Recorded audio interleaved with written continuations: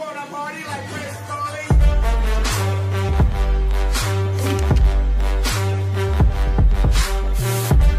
his name is Calhanoglu. Hey guys, how's the 7 here, back with another video, and today I'm going to be doing a bit of a review on this new informed Calhanoglu.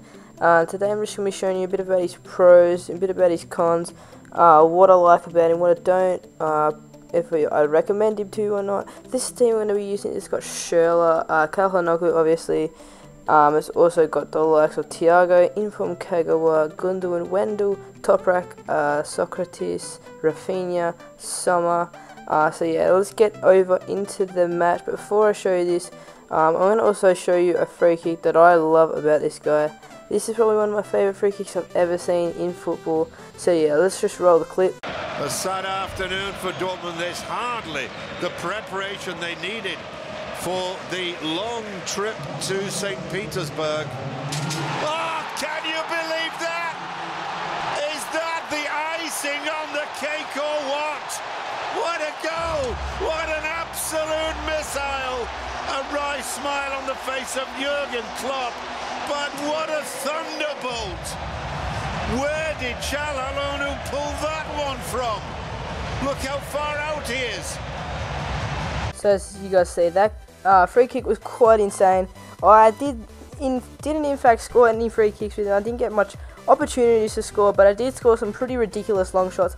So I'm basically just going to show a bit of a compilation of his goals and some of his shots. Even though they didn't go in, they're still pretty amazing shots.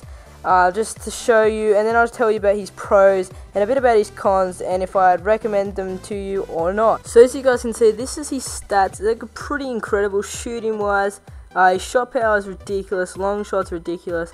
Absolutely amazing. This is also his in-game free kicks, like curve and accuracy and power. Just to prove that this guy is absolutely amazing. So first of all, guys, I'm going to start with Calhanoglu's pros. So obviously one of his pros, he's got to be shooting. This guy can just shoot from anywhere. Here you look at these headers, shooting from long distance, free kicks, any position, right or left foot. This guy can do it.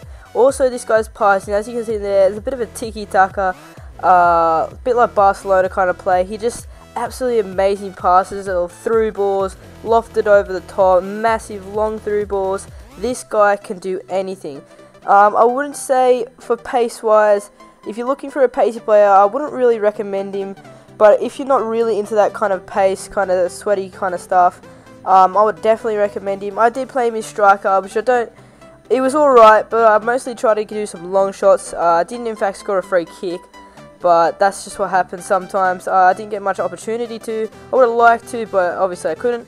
But as you can see here, his dribbling is really good. Just absolutely amazing how he can just shoot from anywhere, right or left foot, and just score every single time. Also, when he just dribbles, he just manages to get in and out of players. And also, guys, when you shoot, I would highly recommend to finesse, because this guy's got one of the best finesses in the game. Also, probably the best free kick taker, penalty taker, probably not penalty taker as much, but probably the best free kick taker in this FIFA.